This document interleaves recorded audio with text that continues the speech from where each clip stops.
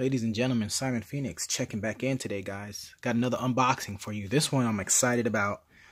And this barrel came really fast. I can't believe how fast this barrel came. Bear Creek Arsenal, man. Been looking at their videos. 704 Tactical, who does a lot of Bear Creek Arsenal stuff. Beretta, Young Beretta, or Beretta USA 9mm, their channel. They do a lot of Bear Creek Arsenal stuff. Just reading forums, and for the price you can't beat. For the price you cannot beat Bear Creek Arsenal. I'm sure there's better barrels out there. Faxon. I know CAC makes a 7.62 2x39 barrel that I wanted. I wanted the 18-inch one, but I started rethinking. I was like, well, you know what? I'll just go with a 16-inch 7.62 by 39, 18-inch 5.56, because that 5.56 round needs as much velocity. You know, 60. This is my 16-inch 5.56 here, but that 18-inch, I want to see what that 18-inch does. So here's the unboxing of the barrel for my 7.62 by 39 build, guys. Sexy as hell. Once I clean it up, get it all cleaned up, it's gonna be sexy. Now this is the Bear Claw version.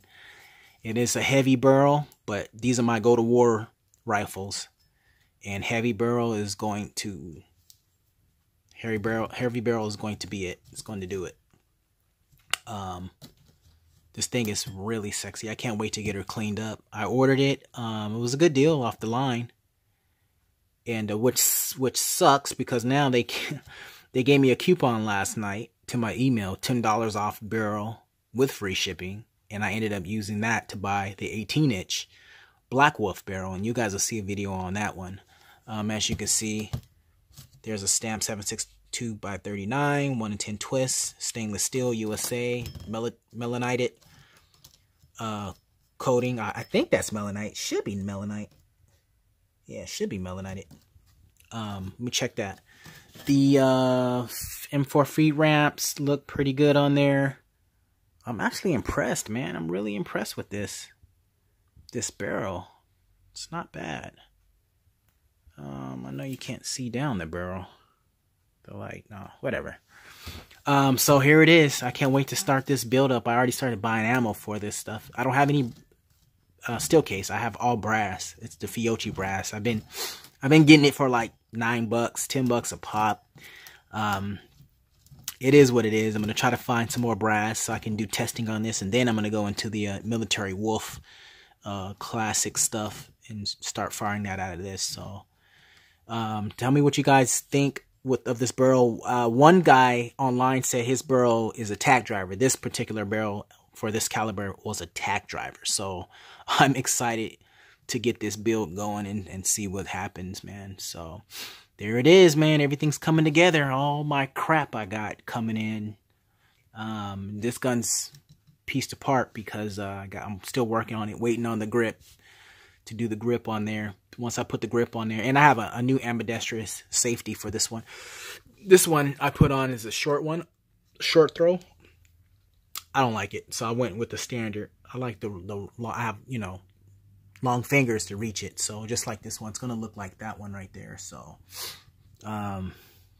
some tips and tricks on, I mean, I've pretty much been doing research on 7.62 by 39 builds, on everything you need to do in order to get it work. So I'm not too worried about that. They even dimpled this barrel, which is cool. But when it comes down to dimple barrels, I use clamp-on gas blocks. I'm not going to dimple my barrel. I mean, I know some guys are pretty good at doing it, but I don't want to dimple my barrel. I'd rather use a clamp-on gas block.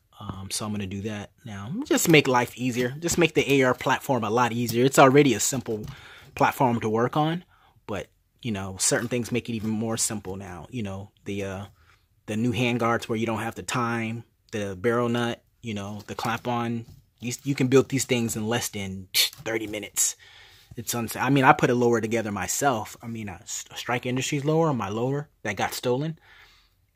It took me literally 15 to 30 minutes to put a Strike Industries lower parts kit into a lower, and I was so excited because I couldn't believe how easy it was to put a lower together. I was like, wow, dude.